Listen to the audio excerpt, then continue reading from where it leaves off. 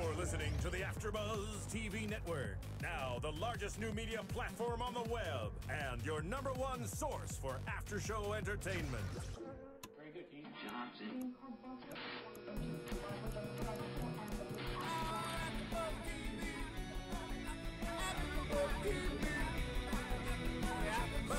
the AfterBuzz Studios in Los Angeles, California, presented by Maria Menounos and Bing.com, and streaming live thanks to Akamai Technologies, this is AfterBuzz TV's Castle After Show. We'll break down tonight's episode and get you all the latest news and gossip. If you'd like to buzz in on tonight's show, you can buzz us at 424-256-1729. That's 424-256-1729.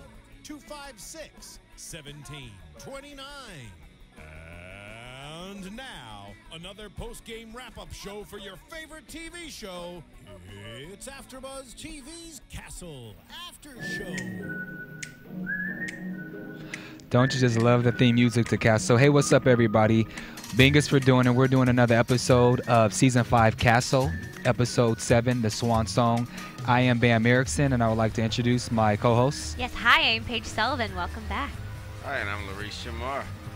All right, so this episode, The Swan Song, and so when Tamala Jones is on here as a guest, she informed us that there would be an episode in the future that would be kind of documentary style where cameras will be following them. So we knew the episode was coming. And so this episode was a documentary style. So what did you guys think of this particular episode? I liked it. I thought it was a nice break in the pattern. I always say that when they get to the Hamptons or when they go on a trip. I like when they do that. So this was kind of fun. It loosened it up a bit. You got to see some goofy moments from people maybe like Gates, who you don't normally see loosen up and act out of character. She was totally different. Yeah. Showing out for the cameras. I think everybody was kind of like different. They kind of went above and beyond on their acting skills, and they kind of made it like a home movie. Yeah. You know. Yeah, it was a little bit home movie-ish. Yeah. But that's normally what people do when they see the cameras. Everyone's like, "Oh, hi, I'm Bamm Ericsen, and we are here." You know, everybody always kind of plays more into it and not really knowing that they should be natural. And so I thought that was kind of cool. I think the only person who obviously didn't play it up was Beckett, but she did the complete opposite, and she froze, and she didn't even act like herself. Yeah. It was very strange seeing her. She had this scowl on her face the entire episode. But you know what? That's typical of Beckett. You know, that's just kind of her personality. She wouldn't be amused about that because she's all about the business and the cop and the investigation. And so I would expect that from everyone except for Beckett. I mean, I think she did a great job just kind of maintaining her composure, being like professional and everything. But I just think that Esposito and Castle and Gates, they just really kind of took it to another level where they had their 5 minutes of fame, you know, while they're at work, and just kind of took advantage of it. Yeah. Would you would have done it? Done if you were that in front of the camera? I think I would try very hard not to, but I think it's hard when there's that presence around you that isn't normally there. Things I might normally say I wouldn't say, or I would say things out of character for myself. I don't know. I think you never know until you're put in that position. And luckily, I haven't been at work yet. I think I would just be the same guy, entertaining as possible, and just normal, just going with my own self. Because you look at it like, even though it's a documentary, they're not getting paid for it. You know, everybody wants their 5 minutes of fame, but at the end of the day, you still have a job to do. And you know, I thought they did a good job mixing wanting camera time and still getting the job done. It was just that when they were getting the job done and they were explaining what they were doing, that's when they were being, you know, at too much. I feel a little different. I feel like when it came down to really getting into the nitty-gritty of what was happening, they would get kind of serious. This is what happened. We got to go to this room, do this. Yeah. They would get down to it. But at the end, they would stop, pause, and then say something really out of character. Right. Okay, so I'll take that back. And that's actually what I was alluding to. They would get the job done, but once they thought that something was accomplished, then they would turn to the camera and directly to the talk camera. And so now let's go into the what we call personal recognition, because each of them again wanted their 5 minutes of fame, and so it immediately started with Castle. Once they got into the murder investigation, he turned right to the camera. Hi, I'm Richard Castle. I'm a writer. And then he starts going into some of the titles, and then he references the book that he wrote about for Beckett. And so, I mean, he totally, but you can kind of expect that. Totally. Castle's in the limelight anyways. Yeah. I mean, he's been in front of the camera. He does interviews on television. He gets photos taken of him often. I mean, he's in the limelight. He's a famous author. He's very wealthy. He's a bachelor, as far as everybody else knows. And so I think he's always like that. And he's always telling stories. He's always alluding to things that would happen in a book. And that was the same thing in this episode, only more so in a movie, when he would say, fade to black, da-da-da-da-da, and make music happen. I think he's so creative in his head, he can't help himself. It's just in him. I think he did for book sales. Yeah, absolutely. I think he did for book sales.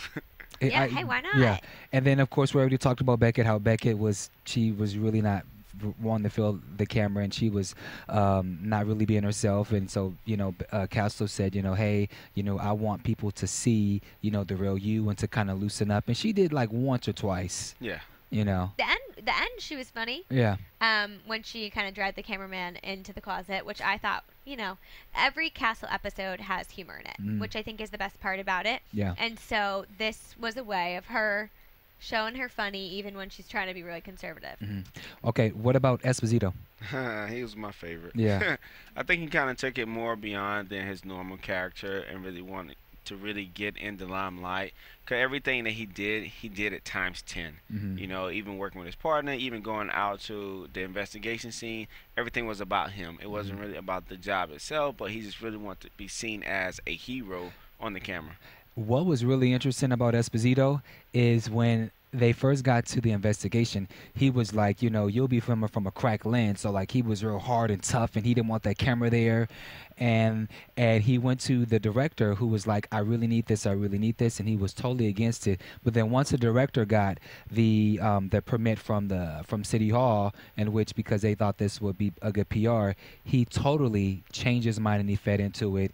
And I like how Ryan called him out, how he made his t-shirt tighter so that he could make his little muscles up here bigger, which I thought was pretty interesting. That was fun. And also it's funny because the way they interact with each other was different too, because between Ryan and Esposito, they kept complimenting each other. Oh, he's the brains. Yeah, he's the brawn. Yeah. And all this stuff. And it was just like, on a normal day, they're just fighting. Yeah. I mean, brotherly fighting, best friend fighting. But this was so funny because they both wanted to look like the good guy, the guy people would root for. Yeah. And in turn, they're trying to make each other look good. It was cute to see, but it was just funny to see how different that is from every other episode they do. Yeah, I think that they definitely did a great job of complimenting each other, but I think Esposito really wanted to kind of let everybody know he has other talents versus like, I'm not just a cop, but I'm an artist. Right. I'm a singer. Right, because I'm a performer. Because we've never seen this side of him when Castle and Esposito were at the guy who they thought Sam. Sam. Sam Spear. They thought he was a killer, and actually he was a composer or whatever. And so once he showed them the sheet music, he starts looking. He's like, oh, okay, yeah, this is good. This note, and Castle's like, wait a minute, what do you know about this? He was like, I do know music, I can't sing. And Castle's like, no, I've heard you can't sing. And he was like, no, seriously, that was just a bad karaoke night, but I really can't sing. And then of course we actually see Esposito at the end, and he actually can sing. Yeah. Yeah, and I think I mentioned to you prior to watching the show, Twitter. Don't go on Twitter if you haven't seen the show yet, because they're all tweeting away saying what they thought about the show. And I totally, before a show now, I don't go on Twitter. Yeah, it's hard because it's a habit now. I'm constantly on Twitter and all the social media. And John, who plays Esposito, tweeted a link to the song. So if you want it, you should check it out on Twitter if you liked the song. I don't know if anybody actually wants the song on their iPod, but he tweeted it out, so I was really dying to see what it was, and they saved it till the very end, and I was waiting the whole episode for it to come. So you're one of those people where, like, listening to the song, it just will bother you? Yeah. Yeah, I didn't listen to it. I have a problem with reading ahead. Uh-huh. You know, if there's a spoiler alert, I will I will Yeah. read it and ruin the next episode for myself. So with Twitter, I try very hard not to. But for all of you at home, iTunes, go check out our podcast. You can like us, rate us, comment, tell us what you think, tell a friend, and they can check us out. If there's something you want to see different or hear us talk about more, let us know. And also, if there's a show that you want to recommend to us that you think we should be doing that we aren't, feel free to let us know that as well. So make sure you check us out on iTunes. All right. And also, don't forget the podcast app. Oh, the podcast app. Yeah, the podcast app. What it does is it organizes all of your subscriptions to all the great shows that you download to iTunes AfterBuzz. And so, if you download that podcast, it just organizes all your subscriptions and it just puts everything in order. It automatically downloads it for you and syncs it. So it's totally cool. So you guys make sure that you check out the podcast app as well. Yes. Now, okay, let's talk about Gates, or as or she likes to be referred to as Sir. Sir. Oh my God! Between she and Esposito, it was a toss because she totally was She didn't want to come off as that tough guy. I don't want to say bitch, but she's very stern. She's a hard ass. She's a hard ass. Yeah. And she totally was. Yeah, she totally played it in her favor. She did. She really wanted to look like she reminded me of like a team coach. She's really rooting for them and congratulating them when they do good jobs. When in reality, it's normally like, get out of my office, don't come to me until you've solved the case. And so it was funny to see her do that. But it's also one of those things. This documentary, don't they know they edit? And what they can tell when somebody's faking and when somebody's real. But again, they are, they're real people. Like, we're used to cameras and things. Yeah. So they're real people. So they don't know that everything in reality, all that stuff is edited, and you're made to look like a certain person. They don't really realize that. So I think that's what all normal people do. Have you ever videoed your family and you pull the family out, and then there's always that cousin or auntie or someone that just always kind of wants to show off for the camera? Show off for you. Like your mom always put you out there in the front, dance for the family. Yeah, dance for the family, sing and do. It's just kind of one of those things. And again, I thought she was hilarious. I thought she was funny, and the whole episode, it was just waiting to see what they were going to say next, what they were going to do different next, how they were going to act out of character next. And I think her and Esposito really took it to another level. I think with Castle, we expect that of him, and I didn't necessarily. I think it could have gone either way with Gates and Esposito. Gates could have been really tough and sheltered, kind of like Beckett was, and she wasn't, which was interesting. I think I like Gates the original Gates. I mean, her kind of showing her soft side and really kind of being, hey, I'm a team player. It kind of basically makes her weak. And I like it when Gates is kind of like, be a hard ass. Hey, you know what? I don't want to hear nothing till the case is over with. Make sure you're doing your job, and just kind of really managing the staff. So I just think she went overboard. There was one that I was disappointed with. Lainey. She only had 2 scenes, and I was just really bummed because I was hoping that we would see more of her. But what I did think was cool was that you didn't see her in her normal uniform. Hair was done, a little more makeup. She had the low cut top. She was cute. She was cute. She was showing some, showing it off. Yeah. Yeah. In a morgue, basically. Yeah. Which I always find that so strange when you see them eating or chatting in there. It's like, there's dead people in this room. Yeah. And she's all up in the camera. Oh, well, he never had these vaccines. And then she flips to the camera and smiles at it. It's like, oh God, don't you know where you are? It's the 5 minutes of fame. But again, it's the 5 minutes of fame. So that was how each of the main characters, that's how they displayed on themselves on camera. So let's get into the murder itself. Dun, dun, dun. So what did you guys think about the murder? I liked it. I think it had a lot of twists and turns, as it always does, but things I never would have expected. Even when they come up, it still had me thinking about what was going to happen next. Yeah, it was definitely a lot of suspense, questioning everybody. Like, even with the suspect, you never really knew who did it or why they did it until the actual end. So I think it was one of the better ones that I've seen. Okay, well, let's just dive a little into the murder investigation. So there's of course it's being documented, and what happens is they find the musician dead in his trailer. James Swan. James Swan. And so he's the leader of the band. He's a popular one. He's 27. He's dead. And you know, one of the first things that Castle says is that he has he's in the 27 club. 27 There's club. a lot of great musicians. The recent one being Amy Winehouse, 27 dead. And so he alluded to that fact. And so what happens was, once they find him dead, there's banging on one of the doors, or It's like a a closet, closet, closet inside the trailer. Yeah. And so they find this girl. Her name is Butterfly, and she was clearly like high or something, and she's a groupie, but she was a 3-month groupie because she had been around for 3 months. So she's been around for 3 months, and she goes to his trailer every night, you know, to get it in. And so at some point, well, when you put a time limit on a group, you know, like initiated to be a groupie. So she, you know, that's what she said. She's been there for 3 months, and so she was passed out the whole time that he was killed. That basically. he was killed. It's kind And she was locked in the closet, though. Yeah. There was a button they had to press to get her out. I don't know if it's security for like his guitars or something. I don't know why you have a locked closet. That's kind of weird. I wouldn't want somebody to put me into a locked closet. Well, I think she was high, yeah, drunk. she was. Yeah, totally. Because when she woke up, or when she was banging on the door and they opened the door, she looked a mess. You can tell that she was naked. Yeah, that too. Yeah, you know, it was a fun night. Yeah. Fun night for some people, not so much for the guy she was sleeping with. Yeah. Not James Swan. But one of the clues that she gave was that she heard sounds of like horseshoes crunching. Yeah, hooves. Yeah. And so that was a clue. And then she also said that she had that James Swan had been complaining about the band members and how there's been tension between the bands. And so from there, she's kind of clear, and they don't really think that she had anything to do with it. And then so they go to the alibis of the members. Yeah. And She also mentions, though, that... Didn't she mention that somebody had been following him?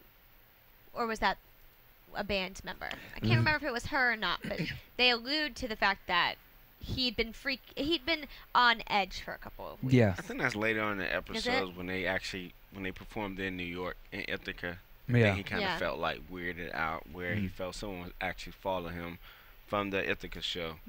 And so all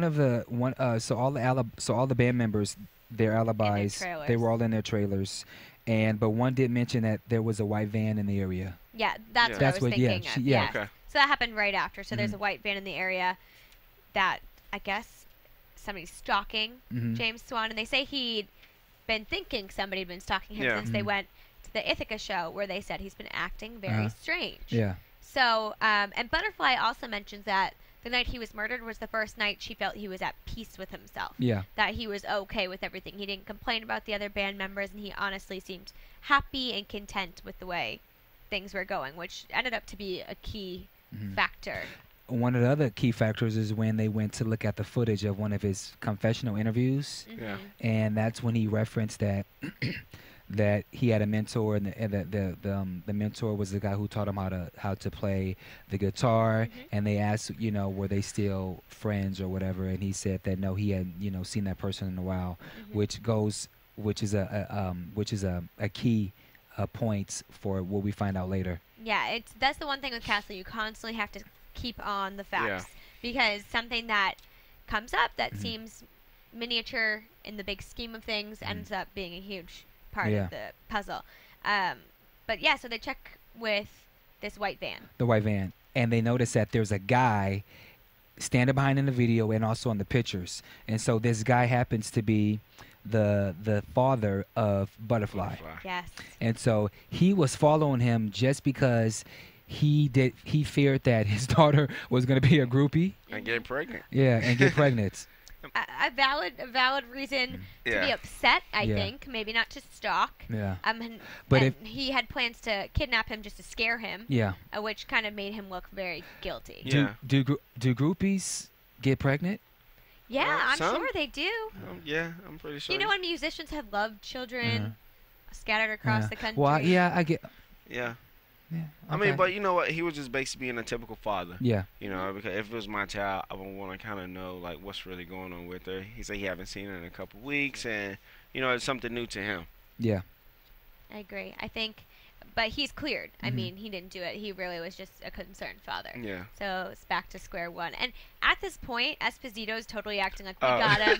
We got him. Yeah. Case closed. We got this. And then it all comes back. The blood they found was his own blood. Yeah. He didn't do it. He was looking for his daughter. And that kind of made Esposito look a little... He definitely went overboard with kind of more of the like hard interrogator, like And banging on the table. Right, how you banged it, yeah. And Ryan just kind of steps back like, why? Well, he screamed at one point, and you saw Ryan like jump himself. Yeah. Like, he's like, I've never seen him do that either. Exactly. Very interesting. Very, very shocking. But overall, you know, the fathers got cleared as always. So next. And then Yes. So after that, then he alluded to The hooves. The hooves. horse feet, Yeah. right? Yeah. So they go to talk with the band again, and they're having practice, and they start saying, "Oh," or actually, did they go to Sam first? They I went was to gonna Sam. I was gonna Sam. say I didn't want to cut you off. Oh, no, but that's fine. Yeah, Sam Spear. Sam Spear, gentleman who he has a lawsuit against. It's for a song, Yeah. correct? Because Sam is a composer, and he writes music. I think for movies, TV. It seems Yeah. like. Yeah. That scores. And so they find out where he was that day. And so Swan had gone to his apartment, condo, whatever you want to call it. And they hear all this noise and they hear shooting. So Yes. Esposito and Castle goes in there, and then of course they find out that it was the sound effect for the movie or TV show that he was composing. Right. He said Yeah. it's just a bad movie. Yeah. Which it sounded pretty Yeah. bad. Yeah. It sounded like T.J. Hooker or one of those Yeah. movies from the TV shows from the 80s. It was kind of corny. But so they go there and they find out that they weren't really feuding. It was they came to a settlement. They were going to work together on writing. And we find out that Swan had taken out $25,000, and we assumed he paid it off to Spear, Sam. but he didn't. Apparently, he didn't give Sam any money, and he also says, why would I kill a potential employer in this economy? I'm not going to get another job. So that's when we find the sheets of music, and we find out Esposito Can sing. and He's read musically music. inclined. Right. Very. And so he points out that, this is a whole different direction, this kind of music. So where was Swan going? Was he leaving the band? Yeah, he was going solo. Yes. Yeah. Supposedly. Yeah, I think that's what Sam was really trying to get at. But also, he basically kind of brings the idea to Esposito and Castle. Like, you might want to go talk to the band members because the whole idea of going solo, the band members probably wasn't happy with it, and the new direction that Swan wanted to go in is something that the band didn't want to do. So they basically kind of give the idea, and that's where the whole the band member who had the shoes that sound like horse. Comes in. Yeah, Keith. Yeah, Keith. But also they were auditioning new band members. Yeah, when they showed up, which is so soon. Your buddy was killed like a day or two ago, The show and now must you're go on. already. Yeah. I don't care. I mean, don't you think you'd take a mini hiatus? This show must go on. Well, I mean, look at TLC. Yeah. They didn't go and get a new left eye yet. I mean, You can't get a Yeah. new left eye. Yeah. you really can't. Yeah. It's only one T-boss. Yeah, that is true. But it made it seem like Keith was guilty for replacing a member so soon Right, and he when he walked off. Yeah, because first he lied when they called him out on saying you knew he was going solo, and he wasn't going solo. But his girlfriend worked at the record label and heard that Swan wanted to do something new and was setting up these meetings, and so he had assumed he was going solo. Yeah. So not only did he lie about knowing that, now they think he's guilty of murdering him. They're saying, "Why would we believe you? You already lied to us once." But His alibi was he was in his getting it trailer, in the trailer with a groupie. yeah. They say, "What's her name?" I don't know. I don't know. What's her number? I don't know. That's a true group. That's a true groupie. You're right. Yeah, Swan had it down wrong apparently. Yeah. Butterfly was there to stay. But Swan was falling in love. yeah, and so they kind of are watching the sex tape in the precinct. Yeah. While the documentary is being filmed, which Gates is not happy about, but it's kind of funny. And from there they move on to the next suspect. Yeah. And but then they also discovered that there was no records of him. Yeah, they found that out before Yeah. even going to Sam. Yeah.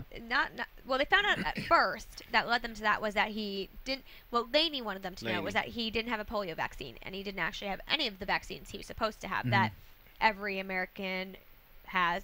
usually. Yeah. And so that leads them to look into his past, and he only popped up on the map when he was 17. And there's no records of him whatsoever, and it turns out he was part of a cult. Yes. Yes. And so they don't say how he got there or how young he was, but No. you know he escaped. Yeah. The cult was called Ithaca.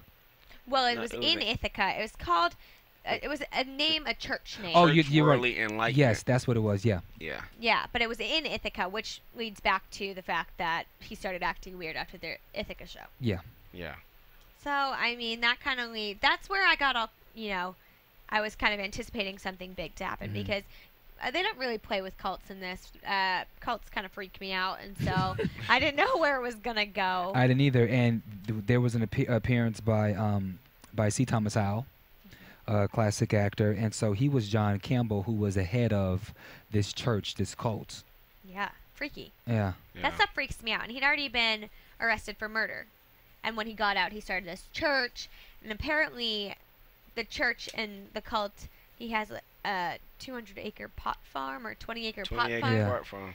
And he profits from it while the people in his cult work on it. Yeah. So it's all about himself, and that's what's freaky about it. And that was the only part that wasn't super lighthearted for me, because just thinking about cults kind of freaks me out. But from that, they bring in another girl who had escaped to give them a little more information about him. Yeah. Caroline, pretty much, she comes in and confesses and kind of give them more of an enlightenment of what the cult is about and who is John Campbell. You know, and from there, she kind of portrays him as being a guy you really don't want to mess with because he's dangerous, he has a temper problem, and he don't want any other children to leave out of the cult, because it is a cult, because they work for him. He is their leader. Yeah. And what ends up happening is that, you know, James Swan did leave the cult, but we also find out what she confesses her relationship with the cult and how, you know, the importance of not leaving the cult. And we come back to the $25,000, which we think, because we find out James Swan went to go see John Campbell, is that he must have paid him off to get out. Yeah. But what turns out is Caroline, doesn't she also... Oh, we find that she gives us information about Buck. Yeah, Buck. His Buck. best friend. Buck Cooper? Yes. Buck Cooper. He has been a missing person, according to John Campbell. He filed a missing persons report, which is that they were looking into police records to try and tie John Campbell to the murder, which they weren't having any luck, but they did find this missing person. Yeah. Turns out James' best friend. So And he's out now. So he's out, so they have to find him. And he's also been assigned as the road manager for the group. Which we've met him previously. Yeah, and we did. Yeah. I thought he was just a super shy, awkward roadie. Yeah. Who was just really impressed by the band. Yeah, I think he was really just trying to keep it low key because, like, again, he just left the cult and he was basically being part of the new band and didn't know his position in the band. Yeah. So we also find out was the mentor. Yeah. For James, he's the one who taught him how to play, and he's really good. Apparently, he's got really good skills. Yeah. And so that's when they kind of put it together that, you know, he was replacing somebody in the band. Right, but then also because in James's confessional, he did say that his mentor, you know, had taught him how to play, so that's how they were able to figure out that. Right. Wait a minute. James said that he wasn't in contact with the best friend, and so they were able to then figure it out that what his intention was he was potentially, I guess, going to leave the group and have Buck be a part of the group. Or did you think that he was going to be in the group with him, or was James going to leave? No, I think he was going to be in the group with him. Okay. I think those were the intentions, and I think that's what they got to, kind of, was that he's a great musician. Yeah. He's got great skills, and so he was going to bring him into the band. And this was his way of giving back to Buck for everything that he got, because if Buck hadn't taught him how to play guitar and hadn't given him those skills, he wouldn't be where he was. And so this was his chance to give Buck something. Yeah. I think also, like, anytime you kind of bring somebody new in the band, somebody has to go. And the great thing about it is that, hey, I mean, who's the better musician overall? Because together they've been on the road for like past 14 months, so they're trying to take their career to another step in their lives and everything. So I think at this time, bringing Buck in is definitely a great asset to the band. Especially being that their bass player couldn't play guitar. Well, he could. Yeah, he couldn't play the new notes that were written for him. Correct. More And so complicated. they were too complicated, Yeah. and that's kind of how they pinned it on him. Zeke was Yeah, his name. Yeah, Zeke. Yeah. And I never would have expected it to be him. He was very quiet, very Yeah. goofy. He kind of seemed like the odd man out a little bit. Yeah. And I felt for him a little bit. I mean, I can imagine how painful that would be to have this person who he must know he was the best in the group. They all know he's the leader of the group.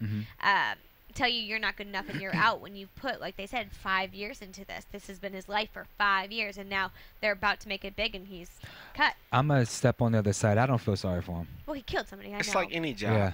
Like, you go into any job, it's always the new, younger guy who have more skills than you. And if you can't keep up, you just lose your job.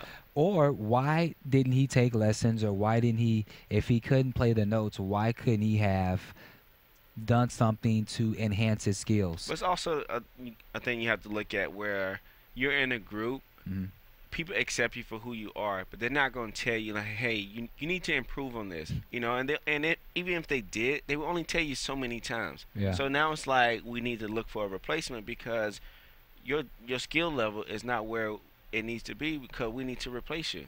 That's very true. And in any group, if you're not the lead singer, you can be replaced at any given moment. I mean, look at some of the most popular groups. Yeah. If you're not that lead singer, it's like you're fighting to Yeah. make sure that you have a place. I feel like it's like that. I think it's one of those things where unless you have your own following, you know, you're that outstanding guy on the keyboard who kind of acts crazy and jumps around or Like Bobby something. Brown. You know what I mean? Or even if you look at something like Fall Out Boy, Pete Wentz is the most famous, and he wasn't the lead singer. You know, you have to Yeah. have something special about Yeah. you that draws people to this band. Like Bobby Brown. Yeah, but he didn't have anything apparently. Zeke stood in the back apparently and Yeah. played mediocre bass. And Yeah. then he goes and he confesses the murder. Yeah, he was violent too when he was Yeah, confessing. very- He was yeah. mad. I think a lot of those guys actually had like anger issues. I don't know, just because Yeah, of being Keith. in the band, but Keith you know, got I angry, think it's too. just kind of like just that aggression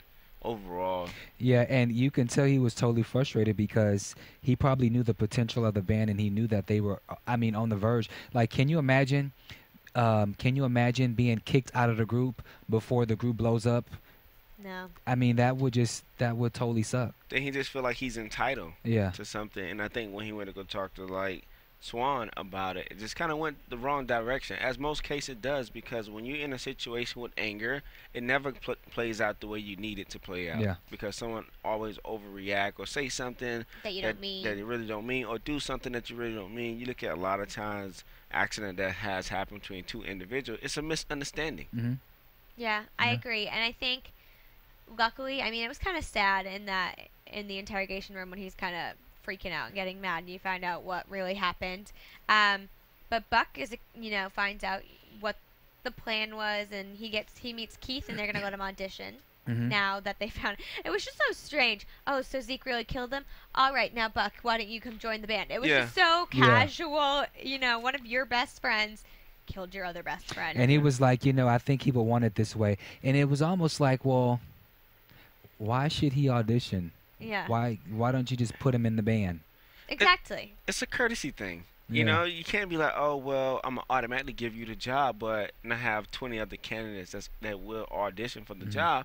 Knowing that you already have the job, it's like with any job in corporate America. It's like, hey, you know what, Bamm, you're great for the job, and I know I'm going to give you the job because you're my best friend, but I still want you to, like... do what everybody else has to Yeah. do. Exactly. It's just like the Good format point. of it. Yeah. But you know the crazy thing is that how Beckett and Castle, like, pinned Zeke to the murder. They gave him the sheet music and was like, hey, play this music. And he's just like, I can play this. Yeah, I can play it. No problem. Give me a guitar. And sits there and look at it like, I can't do this. Yeah. And then confesses to a murder like. Yeah, it was, I felt, because we hadn't heard Zeke really say much the whole At all. episode or anything at all. And then he has this big dramatic emotional breakdown. I was like, oh, okay, a little different. Yeah, it was. It was kind of out of left field. I wasn't expecting it, Yeah. really. Yeah. But, I mean, I never expect what happens in Castle, really. So, I mean, But overall, so were you guys pleased with this week's murder? yeah, Mhm. I was. I liked it. Like simultaneously. Right? I Yeah. liked it, Yes. though. I thought it was I did too. fun. It was a good twist. it keeps me coming back for more every week because there's always something different. Like I said, with the Hamptons and with this, it's not monotonous. You know, it's, oh, what's the murder this week? Oh. They kind of took away from, like, they slowly but surely is taking away from Beckett and Castle being the focus. Yes. And I think that's a great point. But I do like the subtlety that they have, and so like of course because it was cameras there, they were trying not to display that. But then there was one moment when he was caressing her cheek, and when Castle was caressing Becca's cheek, and when she caught it, she was like, you know, stop or whatever. And then when Gates or Sir decided that she wanted all the footage, you know, Beckett is freaking out because if she finds out that the two of them have this secret romance, you know, this can ruin her career. And so when she calls him into the office, and you know, but of course she admits that what happens is when she was doing her interview, you saw Castle walking back and forth, and you know they call that something now because there's an app for that when you do photobombing. Yes, photobombing. Yeah, he was documentary bombing her. Exactly. That's exactly what he was doing. A lot. Yeah, he's funny. If Castle wasn't there, I don't know if they'd have any fun in that precinct because. No. I mean, he's goofy. He's self-absorbed. Yeah, he is, but he's funny. Yeah. But I also. Next to Castle, I think Esposito's. I think he's pretty funny too. Oh yeah. And they wrapped the show with him singing with the band, which was fun. It was a nice light way to wrap it all up. And to show his singing skills. Download that song if you can. Yeah. I actually like the song though. It wasn't bad actually. None of the music was bad. No, it wasn't. I mean, Esposito definitely showed his talent. Yeah, and because you mentioned before we went on, you had already mentioned about how John had tweeted about the song. So I'm waiting the whole episode. Like I'm thinking every time he had the sheet of music, I'm thinking that he's gonna like bust out and sing.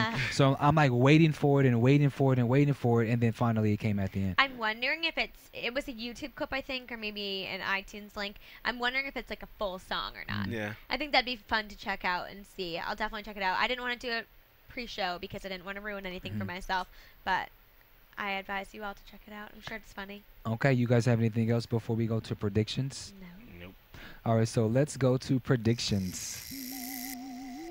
And now, your AfterBuzz TV predictions. So we see that a priest is assassinated, and for some particular reason, Castle is needed in this murder. He's the focal point of the go-to person. Yeah, I mean, in general, I have no specific predictions. Yeah, it didn't give enough. No, it didn't. Yeah. It really gave you a brief sneak peek at the murder itself. But normally they give you a little bit about, oh, well, Beckett and Castle, or, you know, the side story. They give you a peek into what's going to happen. And I think, like you said, they're really coming off of the Beckett Castle thing now. It's not the main focus. And I think that's the way it's going to be. Yeah. I feel like they're going to take our attention off of this. This is a long-term prediction, and I know we're coming up on the hiatus, kind of. I think they're going to take us off of it for a little bit and then kind of shock us. I don't know. That's a good point. You know what I mean? Like, leave us hanging for the hiatus. And I'm afraid they're going to do that because they always do that. And we're not going to know for like a month.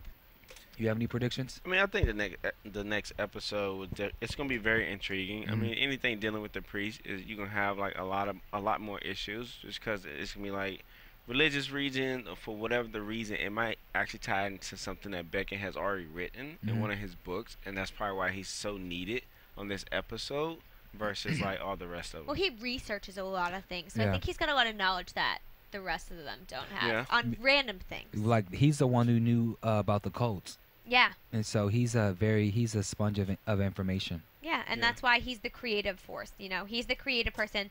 When Beckett always says she sees the facts, and so I think you're right. I think his creative side's gonna be the reason they need him. You might actually see a more serious side of Beckett this time. I mean, of Castle. Maybe. Maybe we might. See him get down to work. Well, we want to thank you guys for tuning in to another AfterBuzz recap of Castle Season 5. I'm Bamm Ericsen. You can find me on all social media at Bamm Ericsen. And I am Paige Sullivan. You can find me on Twitter at Paige Sull. And I'm Larice Shamar, and you can find me on Twitter at Indie Music, ENDEE Music. All right, so thank you guys for watching. And I'm supposed to be at that camera. From Bing.com, executive producers Maria Menounos, Kevin Undergaro, Phil Svitek, and the entire AfterBuzz TV staff, we would like to thank you for listening to the AfterBuzz TV network. To watch or listen to other after shows and post comments or questions, be sure to visit AfterBuzzTV.com. I'm Sir Richard Wentworth, and this has been a presentation of AfterBuzz TV. Buzz you later. The views expressed herein are those of the hosts only and do not necessarily reflect the views of AfterBuzz TV or its owners or principals.